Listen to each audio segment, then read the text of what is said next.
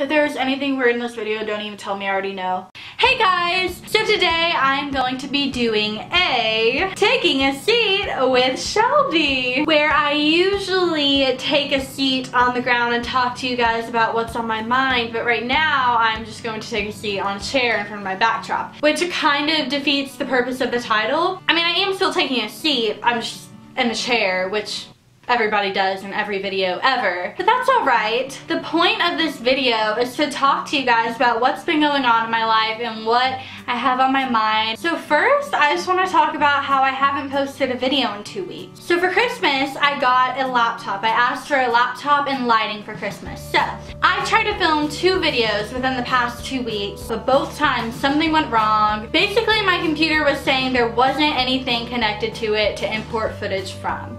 But there was. So today I was doing homework. I was laying in bed with a headache trying to read Huckleberry Finn and thinking that I have not done anything fun in like 2 weeks. I know I haven't posted a video in 2 weeks and I like to film videos, so here I am. Guys, I have not had this much luck in like ever. Like, first of all, I found the cord that connects my camera to my laptop. Then I decided I couldn't film until I figured out how to watch myself on my laptop, which is right there, by the way. But eventually I found this article with somebody who had the same camera as I have, and it like opened up, it taught me how to do it, okay? This just made me so happy. It like brought the life back into me, really, after all this homework I've been doing. So that's the update on how my YouTube channel is like going to be from now on. I'm going to have all this stuff from now on, and that's really exciting because I get to start filming makeup tutorials and I can film both of the videos that I tried filming these past 2 weeks that didn't work out. That brings me to another subject. I want to have a little story time with you about something that happened in December. So we had a theater convention in December. That's just what I'm gonna call it. I'm not gonna get real into it.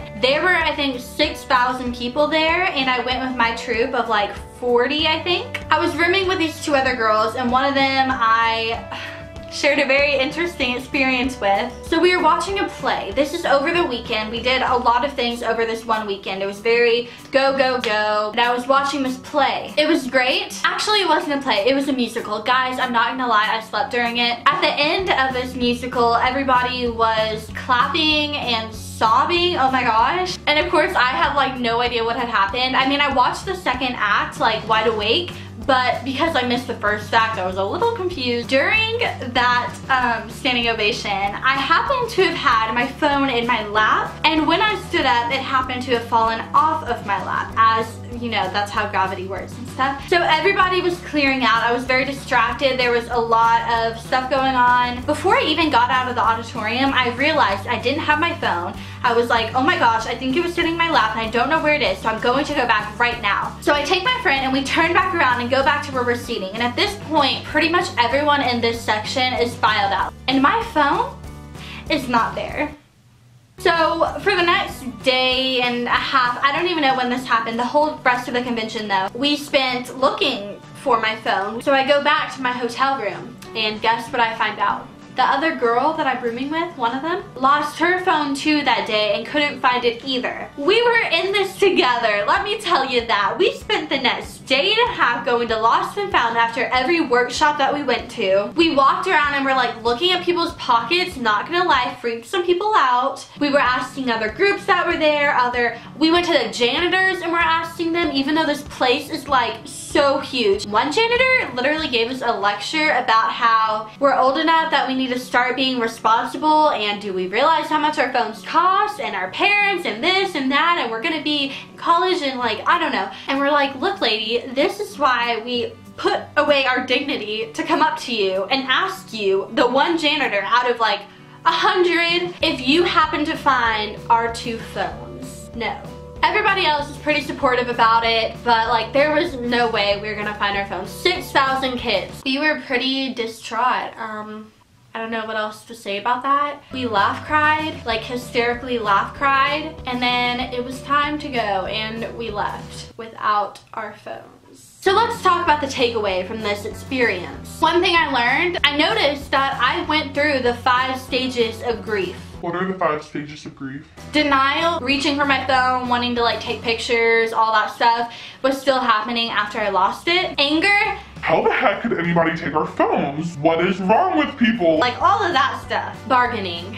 I don't know that this happened like how you would expect it. It definitely came in the form of like, maybe if we go through all of this effort to try to find it, our parents won't be so mad because we really tried. I don't know. I was doing pretty good about it. When I first got home, I went a solid like 4 days without my phone and I was fine. We were still calling the hotel, so maybe that's why. But I didn't really miss it that much. Like it was okay, but the depression hit after about 4 days and lasted for the rest of that week. It was just like replaying all the stuff that was on my phone that I was never gonna see again, you know what I mean? And then finally, after about a week, I got to acceptance, but I'm not gonna lie, when I got my new phone, I wasn't ready. I just wasn't really ready to move on, you know? So moral of the story, it is possible, it can happen, no matter how much you think that you would never let go of your phone and it's always in your hand. It is very possible for you to make mistakes, so always have everything backed up somewhere. Please, this is your warning from me because I care about you. And in general, if you don't have to be holding your phone, don't be, okay? I realized after this that we all rely on our phones so much to like a ridiculous extent. Even if you don't think that you do, like think about it. Think about how often you're actually on your phone, whether it's just to check your time or you're just bored and you want to pass the time. You don't realize how much you were on your phone until you don't have your phone anymore and then you have all this free time. But as a human race, I just feel like it's getting to a point where somebody needs to stop and like make a change, and I feel that that needs to start with social media for sure. So I made a change, guys. I did that with myself, but like I've told people about what I'm doing, so maybe it'll affect somebody else. I deleted Instagram and Twitter about a week and a half ago, maybe 2 weeks ago. Like, I don't even know. I didn't delete my accounts. I still have them, and in fact, I still have them on my old phone. So I do still get on them occasionally. I get on them maybe once or twice a day, but that is still way less than I used to. Even if it was just like updating your Twitter feed for a second, like, and just looking through some of them, just for a few seconds, to not be bored for a few seconds, that is too many seconds that you could be looking past the love of your life walking by, or some lady's about to die and you're gonna miss it because they're checking your phone. I felt like social media was holding me back. I used it as a way to procrastinate, and plus it just wasn't making me happy to go through Instagram or Twitter and see what other people are doing all the time. Like, I don't think that makes anybody happy, but I think people do it anyways because they think they're doing it for themselves. I strongly believe that if it doesn't make you happy and you're spending that much time doing it, or even if you're not spending that much time doing it, if something doesn't make you happy, you shouldn't be doing it. So for me personally, I wasn't even posting photos that often, okay? And that wasn't really what it was all about for me anyways. It was more just about, I felt like I had to know what other people were doing just because it was my duty as a teenager to keep up with social media. But that was stupid because actually going through social media, the act of swiping through stuff, was not bringing me joy. And I think you guys need to consider whether it's bringing you joy either, because if it's not, it's okay to put it down or to stop getting on it. When I deleted those two apps, a world of time opened up to me. And I didn't miss the two apps at all. I'm not gonna lie, like, I don't miss them. Maybe that's because I still check them like once a day, but when I do, I don't feel like I need to go through everything. My point is, I felt like social media was holding me back in my life, and now that I deleted it, I feel like it's putting me ahead of other people. And I want to inspire you to do the same thing. Next time you're on Instagram or Twitter or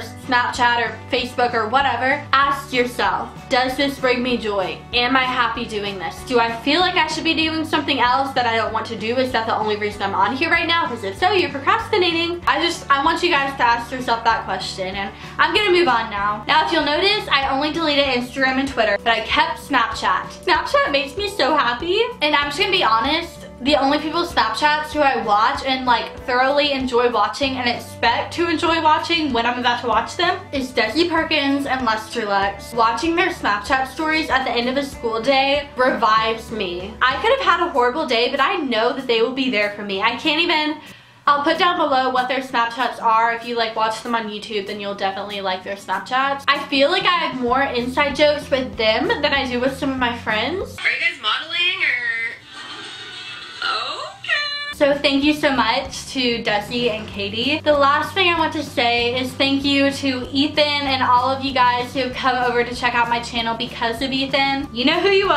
I hope I don't disappoint. I know this video is just like a talking video of me rambling on, but I hope you're okay with that because I want to continue doing them every once in a while. But yeah, that's gonna be it for today. If you like this video or these types of videos, don't forget to give them a thumbs up. But other than that, just keep a lookout for all my new stuff with all my new stuff, if you know what I mean. Because I'm really excited about it and I want you guys to be excited about it with me. My birthday's coming up this week, so next time I see you guys, I will be 17 years old. Wow. But yeah, that's gonna be it. So thank you guys for watching again, and I will see you soon with another video. Bye!